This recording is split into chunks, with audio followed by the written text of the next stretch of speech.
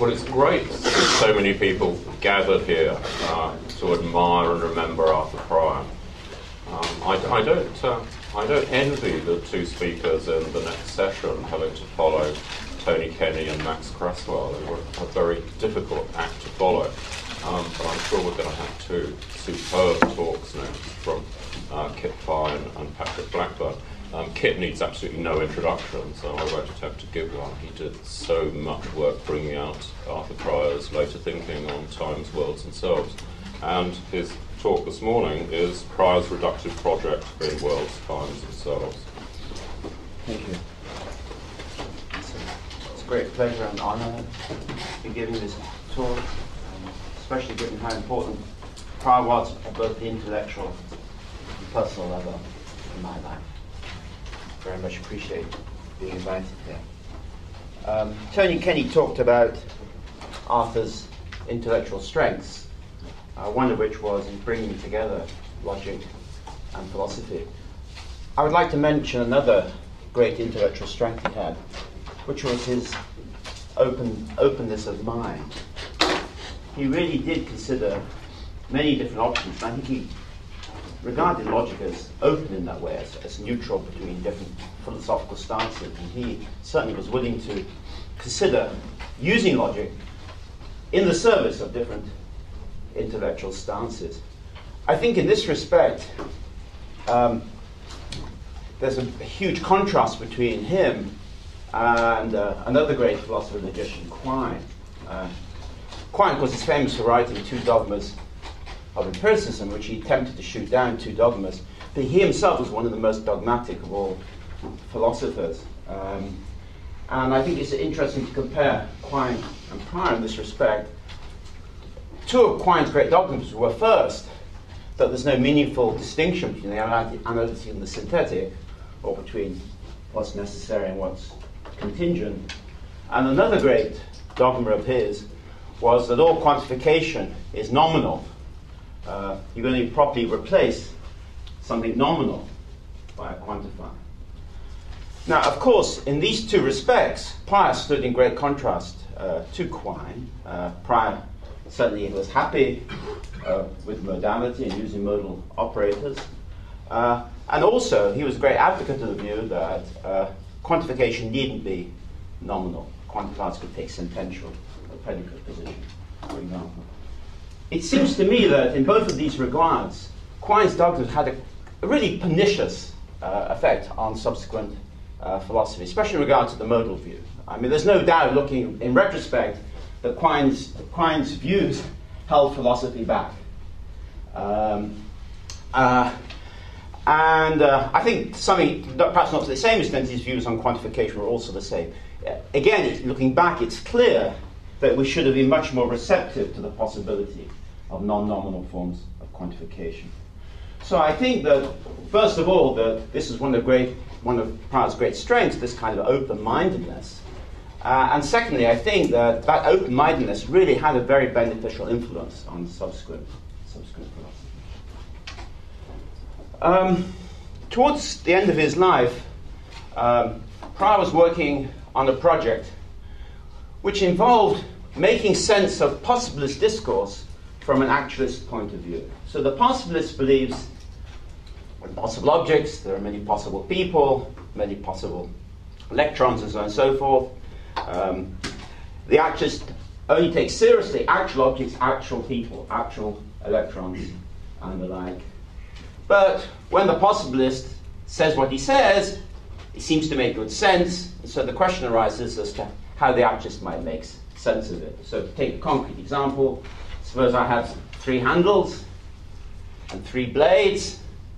They haven't been put together, and I ask how many possible knives can I make from the 3 handles and the 3 blades. Well, the correct answer is 9, of course, because I can place any one of the blades and any one of the handles. Clearly, there's something correct in saying that there are 3 possible knives I can make from these handles and blades. Let's suppose that the handles and blades are never put together. They're incinerated as soon as I ask the question. Okay. Then these possible knives are not actual knives. They're many possible knives. Okay. So how can the actualist, who doesn't believe, only believes in actual knives, so to speak, make sense of that claim. So this is the great challenge for the actualist. Pry himself made some headway in dealing with this problem, and in the prologue I wrote to World of 90 Cells, I attempted to continue the project. And I made a quite specific suggestion as to how the actualist might simulate positivist discourse. So let me briefly explain what the suggestion was. Suppose we use this to mean there's a possible object, X.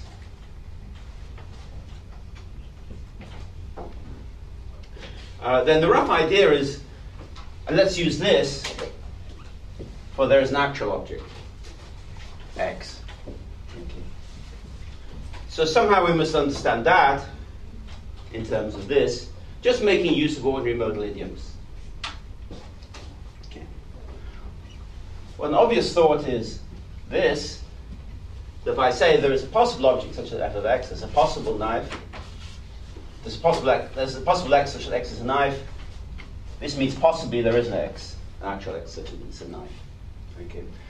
This won't quite do, because what this will be true in the actual world if in the actual world there's a possible object that f's, whereas it will be true in the actual world if there's some possible world which is such that in that possible world there's an object, an actual object in that possible world that f's. But we wanted to go back to the actual world. There are different ways of doing that. Verlac introduced these operators like so. So when we evaluate, we start off in the actual world, we go to another possible world, here's the actual world, we go to another possible world, and then this operator takes us back to the actual world, and we evaluate this here. So in effect, we go to a possible world, take an actual object from that possible world, take ourselves back to the actual world, and consider whether that object has the property f. If you didn't want to use these operators, again using sentential quantification, we could say there's a P, such that P is the true world proposition completely describing,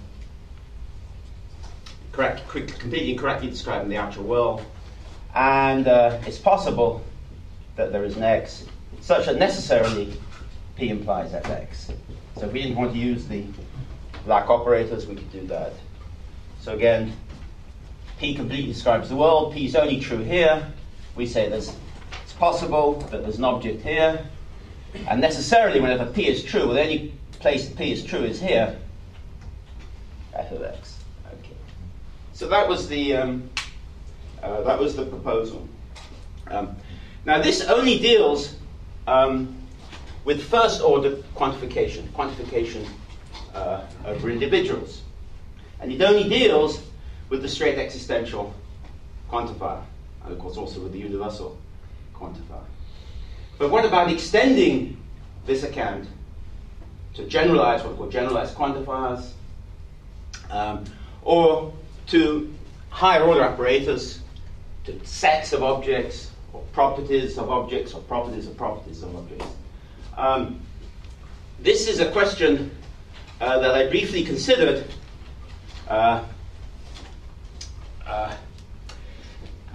and I was aware that there was a certain problem, which is the problem of incompossibles. Possible objects, you may have two possible objects, both can be actual, but it's not possible for them simultaneously to be actual. So they can't both, it's impossible for them both to be co-actual. Suppose, for example, that when these are magic, I never told you this, but these are magic blades and magic handles, and whenever you put a blade to a handle, it can never be separated again. Okay. So then, here's a handle and here's a blade, here's another handle, here's a blade.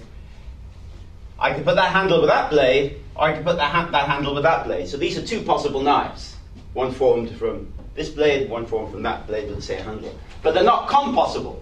They can't both coexist, because I have to make a choice as to which blade will go with the handle. Okay. Now, you might think, well, let's suppose I want to mimic quantification over sets of possible objects. So I say this now means there's a possible set of possible objects. This means, yeah, this quantifies ranging over possible objects. This is ranging over sets of these possible objects. So there's a set of possible objects. And suppose I want to simulate that kind of quantification. Well, there's a problem if I use the same technique. If I say possibly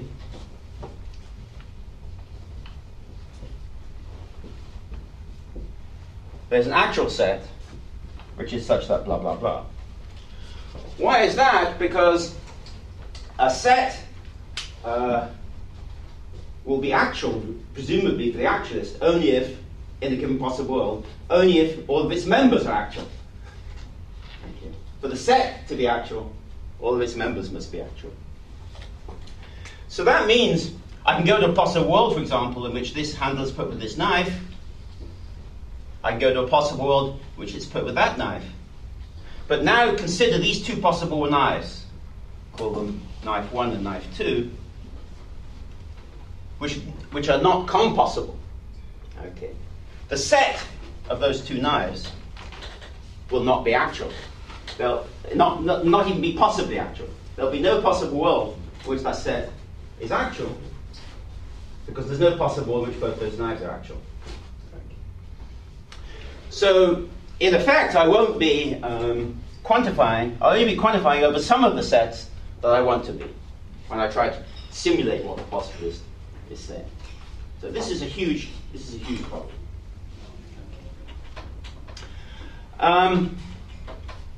And it's a problem that's not just confined to sets. It also comes up when you have these generalized quantifiers, ones that can't just be expressed in first order terms. Also when you just use general higher order operators talking about properties, and so on and so forth. So the big challenge for the actualist is to extend this technique to the higher order.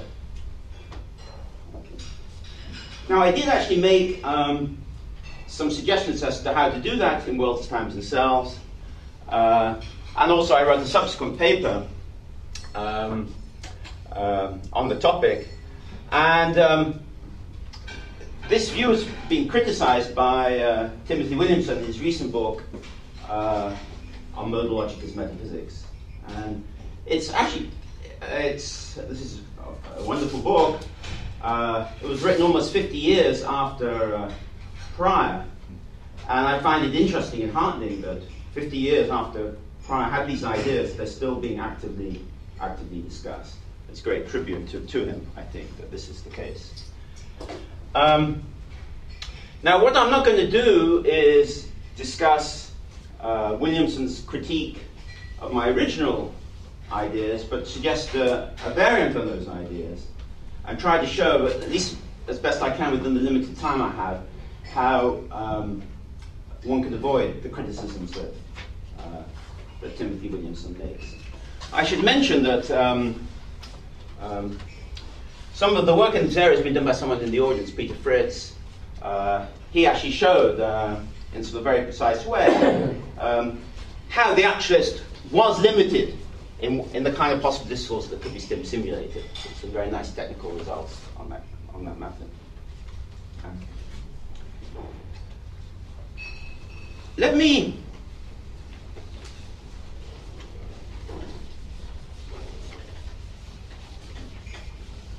begin with a very general remark, and then try to flesh it out.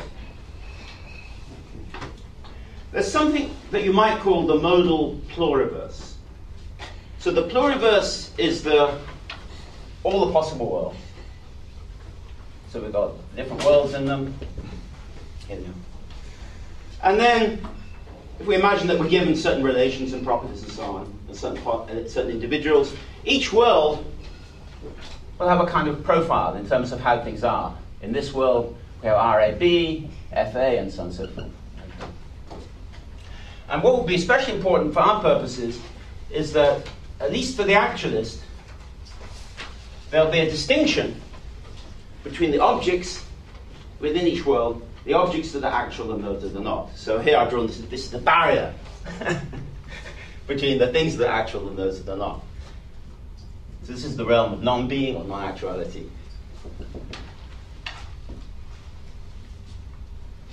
Okay. Now, so this is the modal pluriverse. The actualist and the possibilist have a different conception of the modal pluriverse. Because all that the actualist sees is this. This bit of the thing doesn't really have any real existence for him. Okay. He can't make sense of it. The only way he can make sense of it is this. He can make sense of objects here, and then he can talk about how they behave in other worlds. But he has to find, as it were, all he can see is this, at least in the first place. I might add an incidental remark. Prague was very fond of a system Q. I suspect if you try to do everything I'm trying to do in the system Q, it would be hopeless. So I suspect that but Prague's two views that he had. One is that we need this kind of reduction or simulation of possibilisticals, and the other is that we should work with the logic Q. I suspect those two things cannot actually be combined. But anyway, I'm not working within the system Q. Okay, so that's, intuitively speaking, the actualist's conception of the modal pluriverse. That's how things look in large. Okay. The possibilist conception is different. The possibilist sees all this stuff to the left of the actualist barrier. Okay. All right. So he'll think, well, there's us, concrete individuals and so on, and there are all these possible individuals in the actual world. Okay. In some sense, just as real as the actual individuals. But, they don't laugh or cry or hold conferences and so on. They have a very dull, dreary life. Okay. And probably just as good to be, probably no better. Existence probably doesn't even count for much. All right, so the thought one might have is this, and this is really my guiding thought.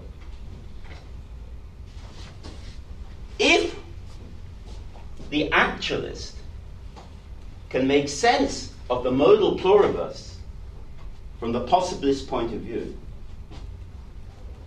that is, if the actualist can make sense of this expanded picture where this actualist barrier is removed, then there should not be an additional problem as to how to extend that conception of the modal pluriverse to the higher levels.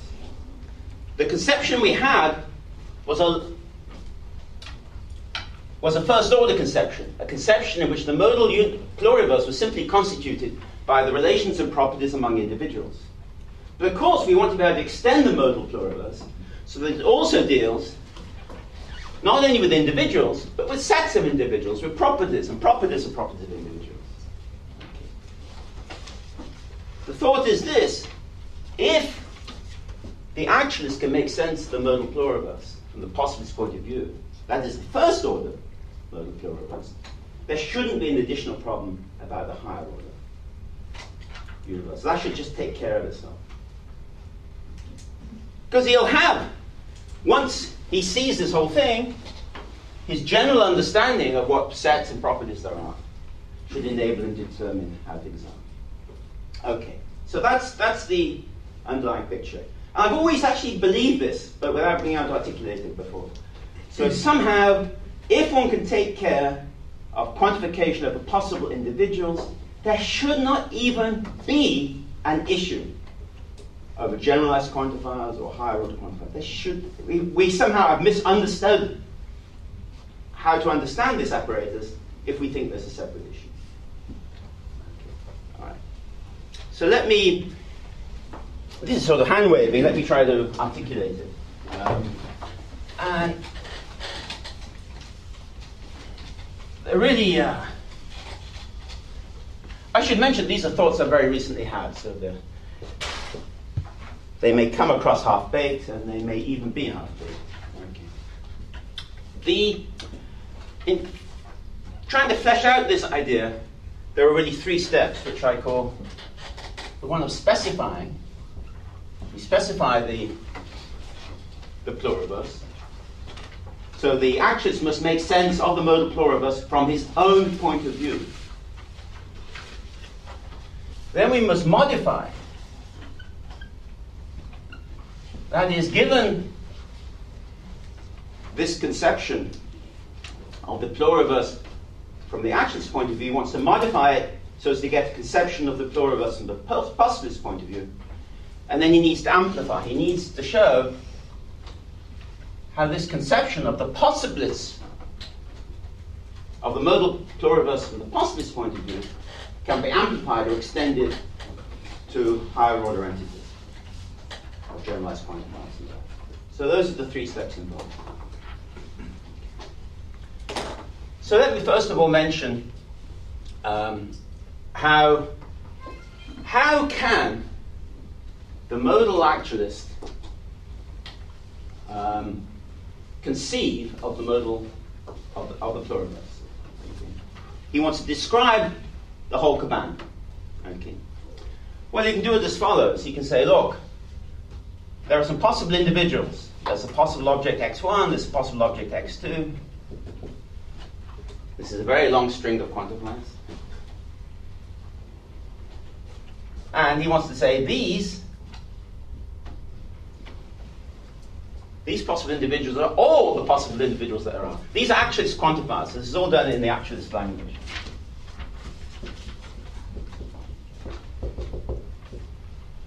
So necessarily any object is one of these. So these says that these are all the possible individuals. And now he starts describing each possible world. He says possibly, and now he gives this description of how things might be with respect to these individuals. He might say R, x1, x2, blah, blah, blah, blah, blah. And then possibly this, and so on. So in effect, he's describing each possible world. And then he wants to say these are all the possible worlds. So necessarily, we either have this, or we have that, or we have that. So this is an actualist expectable formula, which gives a complete description of the modal of the pluriverse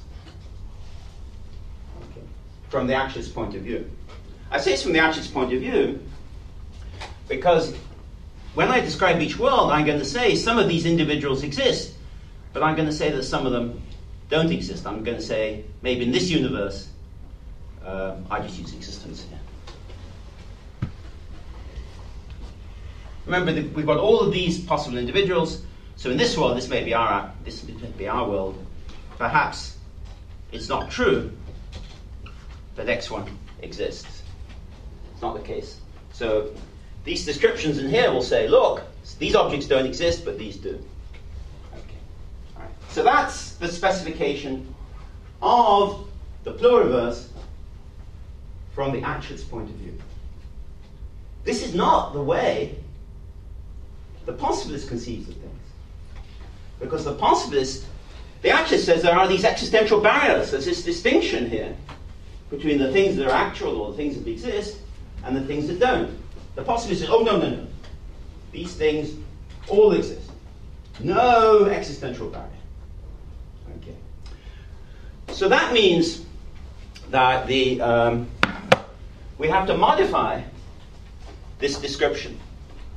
Oh, I should actually add another thing. This is what I call the pluriverse. There's something which I might call the centered pluriverse. And in the centered pluriverse, you pick out one of the worlds as actual. You say, and this is how things actually are. So let's suppose that ... This was one of the possibilities. Maybe that possibility is how things actually are. So all I need to do is take one of these possibilities and say it's actually the case. And that will give me a description of the centered pluriverse. Okay. All right. So how do I modify this description so as to get a description of the possibilist pluriverse? I just replace these things here by exists. In effect, what I do is I have this barrier, I said. I remove the barrier, or I don't really remove it, I move it to the extreme, I move it to the extreme left. So all of these things before, which I thought not to exist, now just exist. Okay. So this is now the modification of the description. This is not how the actress thinks things are. He's just describing, giving a modified description of a hypothetical pluriverse, which corresponds to his pluriverse. It's how the possibilist conceives of the pluriverse. So he can meaningfully form this hypothesis as to how things are from the possibilist point of view.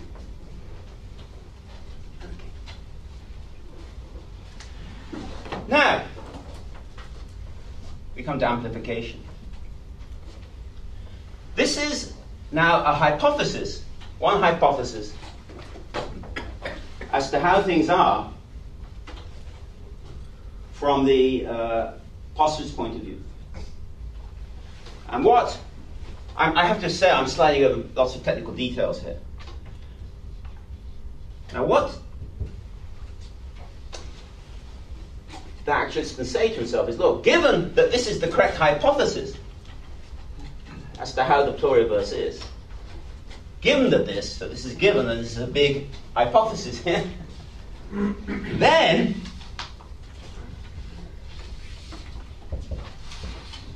this would be true. And now this statement A can talk about generalized quantifiers, whatever you like. It can talk about sets and so on and so forth. Because we're now acting under the hypothesis, which the actress doesn't think is the case, doesn't even think it's mechanistically possible. We're acting under that. So acting under the hypothesis that this is how things are. And under that hypothesis, we can then say, then this is what sets there would be. This is what properties there would be, and so on and so forth. Okay. Now, this is a little bit like a suggestion that Peter Fritz and Jeremy Goodman consider in their paper, which is called the counterfactual analysis, where what you do is you counterfactually suppose that necessarily everything necessarily exists and ask what would follow.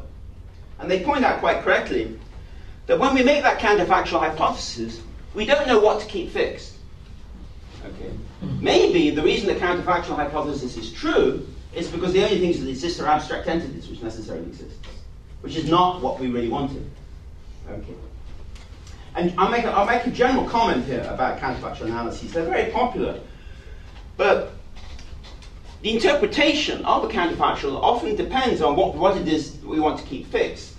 And often I think that a counterfactual analysis only works because we have to explain, in terms of what we're trying to analyze, what it is we want to keep fixed.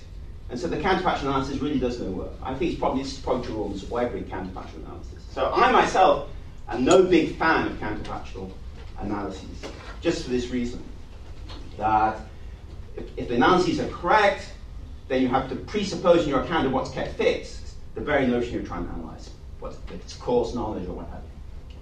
All right. So here we're making this counterfactual hypothesis that this is what the pluriverse is like. But this use of the counterfactual, that's what we want to call it, is not subject to this difficulty. Because I've made absolutely clear, at least at the ground level, what it is I want to keep fixed. I keep fixed at the ground level everything as an actress I wanted to say, but modulo the existence of certain things. The thought then is this, and this is really quite decisive. It's part of our general understanding of generalized quantifiers, properties, or sets, that once we know how things are at the ground level, it's then determined how things are higher up. There isn't an issue. Okay. Or if there is an issue, it's a quite general issue that has nothing to do with the hypothesis that you're considering. This is a very important point about this kind of discourse. One has what one might call a generic understanding of that discourse. It's not just that I know what properties or sets there are, so to speak, or that's somehow given. I also know alternative hypotheses as to what might be given at the ground level, what properties or sets there are. Maybe there are only 3 individuals, okay? Then there'll be 2 to the 3 sets of these individuals. But it's not as if my thinking is confined to there just being 3 individuals. I know exactly how things would be if there were 4 individuals and what have you. So the point is this, that it's no special understanding of the counterfactual that enables us to interpret this. It's our general understanding of property, set, generalized quantifier talk that enables us to understand this. Okay, so that's the new proposal. One thing I like about it is articulates something I've always thought, that there should not be a separate problem about the higher order business. Now, I don't know how much time I have left. Oh, a fair bit. So, good. Well, there should be time for discussions. Oh, yeah. If you want. So, yeah, no, I mean, or if they want. So should the discussion start? Well, now? no. Should I make one? Maybe I can make one further yes, point. please. Okay.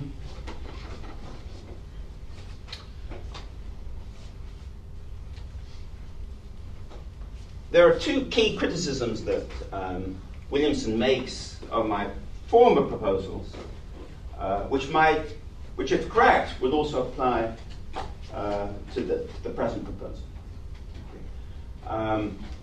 I'll mention both of them. One is this, that the actualists cannot properly understand this infinite string of quantifiers. That's one. The second is there are cardinality issues. I said, jokingly, this is a very long quantifier. And the criticism is maybe it's too long. You know, we're having cardinality problems here. If this sentence is meant to be a set, then there has to be a set of these variables. But that means that we have a set of possible individuals. And there's no reason to assume that we do have a set of possible individuals. I think both criticisms can be taken care of. But let me just deal with the first criticism, because I think it raises some issues of great interest in their own right. Okay. So clearly I can understand a finite quantifier string like this. Possibly there is next one, possibly there is next two. Timothy makes the interesting observation that that doesn't guarantee that I have an understanding of an infinitely long quantifier string. And then he considers various hypotheses as to why you might be able to make sense of an infinite quantifier string and finds them all lacking. One of those hypotheses is the following. That we should not really think of this as a string, but as a branching quantifier. Possibly there is next one, possibly there is next two, blah, blah, blah, blah. And then we'll have, maybe I should have do it like this.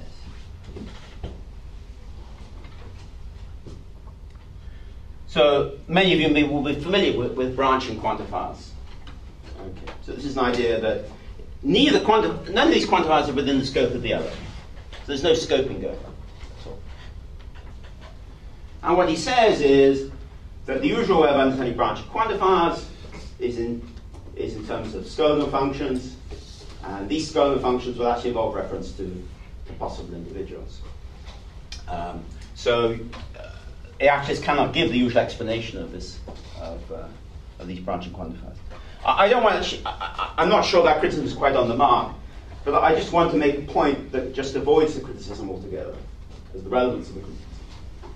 The question we ask is this: when can we make sense of branching quantifiers, or generally branching operators? If I did this, not, A, I'm saying, oh, this is a branching negation. None of these negations are in the scope of the other. You wouldn't know how to make sense of that. Not. These are not sequential knots there. A? It has no clear meaning. So when can we give a clear meaning? This is the general question of interest. When can we give a clear meaning to some branching operators? Some operators, no one of which falls within the scope of the other, at least in this extreme case. I think that what's going on here is that we have this general notion of two actions being independent of one another. Suppose I ask you to turn on that light and ask you, some other person to turn off that light.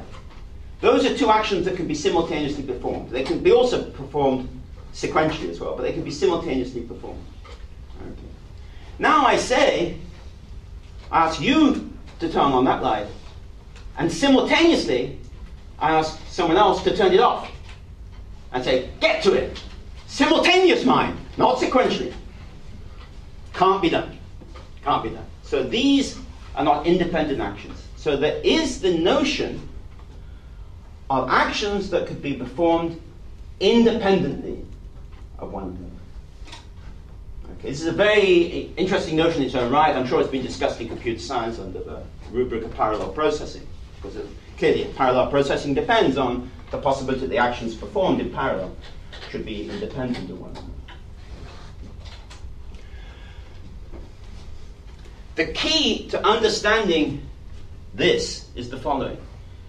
I've talked before about actions. These are now semantic actions. These are operations that perform a semantic function. They convert, just as you can turn on the light, they convert one meaning into another meaning. So these are semantic actions or semantic operations, or at least they signify such.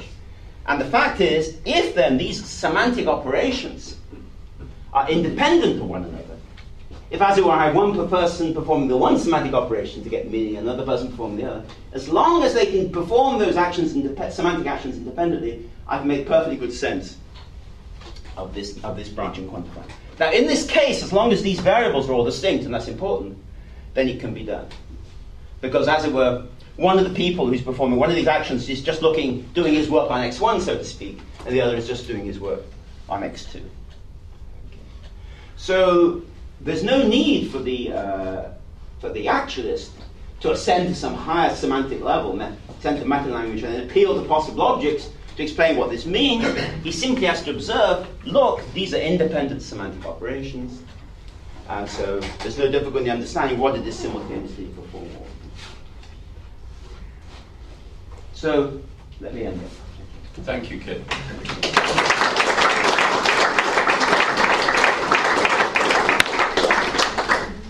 So we have about 10 minutes for questions.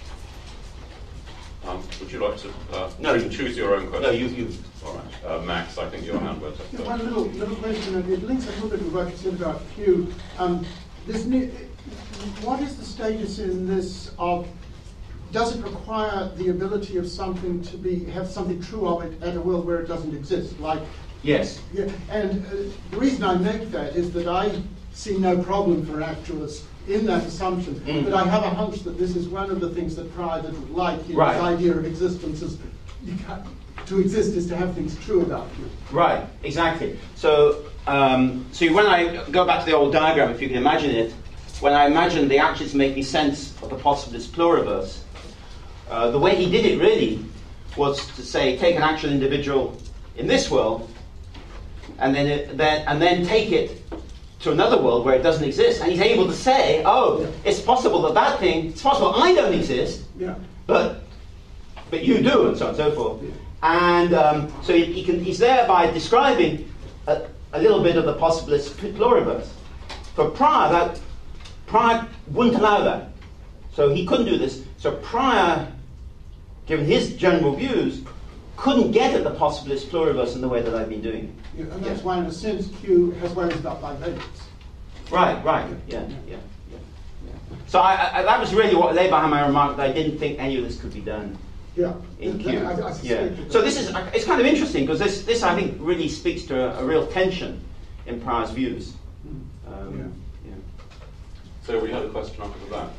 I was wondering why, in light of the cardinality worries, in the end you didn't try to solve your problem in a slightly different way by making use of quantification of maximal propositions.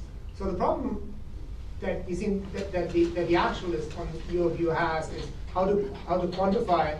How to talk about sets whose elements live in different possible worlds. Like the 9 possible knives, they never live in the same world altogether. Well, some do, but Yeah, but some not of them all, don't. not all 9 Yes. are in the same world.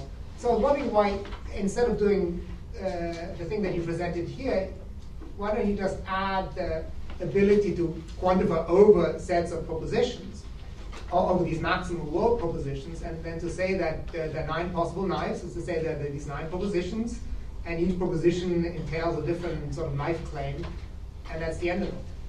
Well, I'm not sure I fully understood your proposal, but the actress is going to have the same qualms about propositions as he has about sets. So he might well think that a proposition only exists in a given possible world if it can be specified in actualist terms. So the possibilist couldn't actually quantify over all the possible worlds. I guess he could use the same device of saying that there are these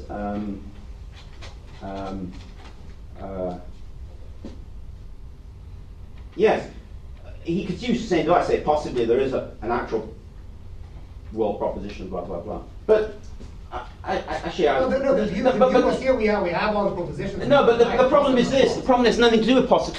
Maybe I didn't make this clear.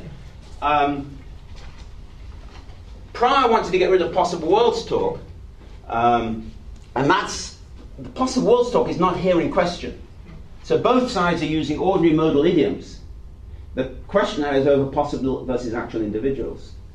So we still have the problem of specifying how these. We have to specify how the individuals behave. I mean, I don't. It's fine. You can talk about a possible world here instead of talking about what's possible.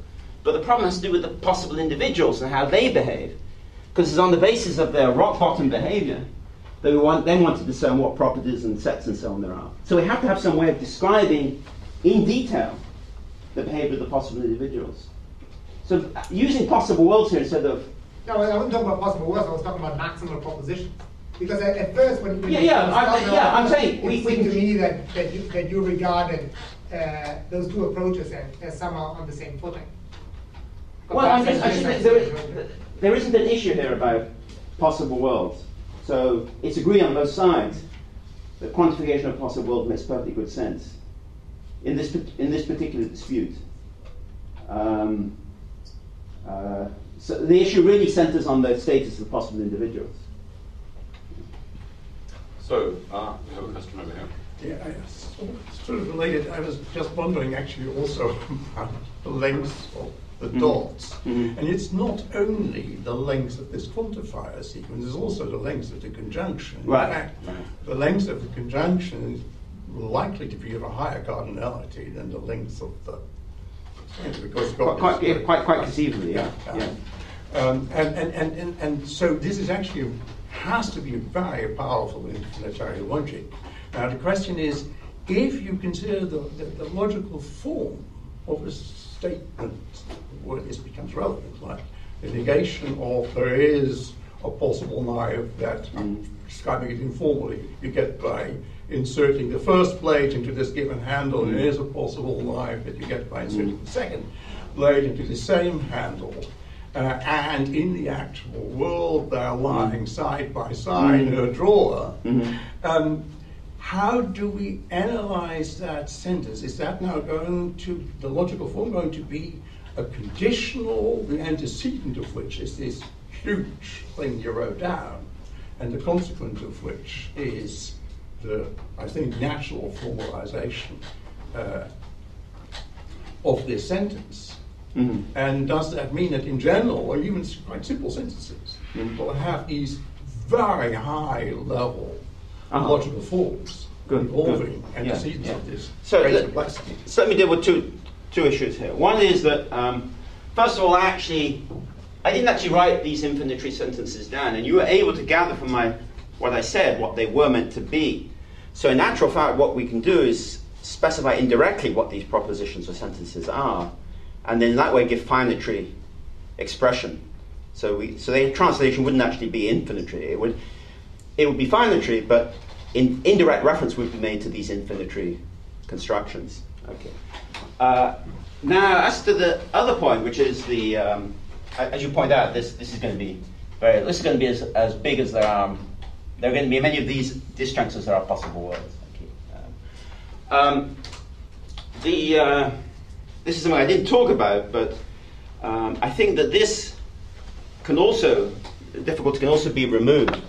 And the basic idea is this, that really what I can do is break this thing down into lots of different conjuncts. And in fact, when I say necessarily this, what I mean is, I go through all the other possibilities here and say that they're impossible. That's another way of saying it. So this just now is I say that if this is a different possibility, namely one different from the one I mentioned, that it's impossible, and so on and so forth. Okay, so I can replace this thing here by a bunch of impossibility statements, saying all the other alternatives that might have been possible are not possible. So now we have, without going into much detail, we have a big long conjunction. Now I can describe all of those conjuncts.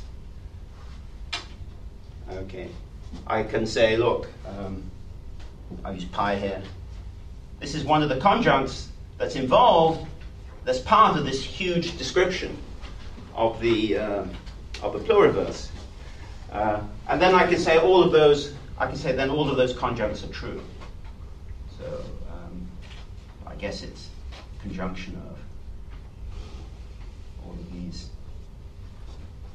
So the idea is this. There is this description of the pluriverse. I turn it into a big long conjunction.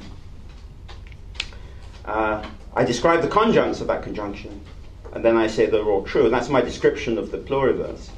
Now, when you look at each of these things here, what they'll look like really is something like this. They'll look like a description of each world from the perspective of that world. Just saying, here are the individuals, they exist, nothing else exists, blah, blah, blah, blah. And so I do have to assume that that's okay, that's kosher. That is that I can meaningfully talk about a description of that sort. But that's much less of a problem now.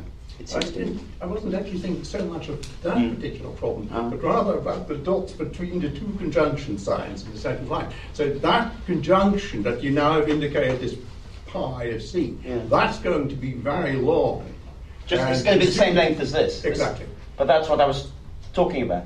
Right, but I mean, if you replace the disjunction within the necessity sign in the way you did, it just means adding more conjuncts to what you've got already. Now that's not going to increase the cardinality, but the cardinality of that conjunction is going to be intuitively possibly of a higher cardinality of the next one up, the power set, of the total string of different variables that you have. But we never assume that conjunction exists. What we do is we make a general statement. We describe what each conjunct is. We give a description of each. What we say, this is what each conjunct, if this infinite conjunction were to exist, what it looks like.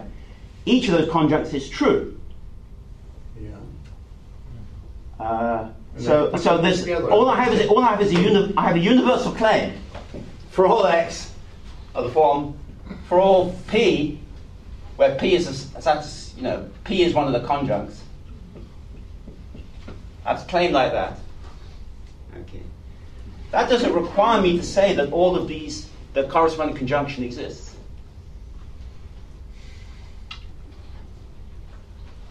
The length of this conjunction will be the length. The cardinality of the conjunction, were it to exist, will be the cardinality of the number of the worlds. Right. Okay. I can certainly quantify overall worlds and say something about them. I say every world is such that it's a world. Okay. If you have cardinality words, you don't think the corresponding conjunction of the instances exist.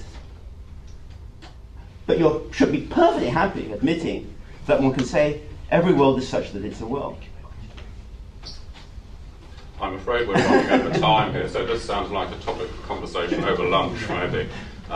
And let's thank Kit for an absolutely fascinating talk.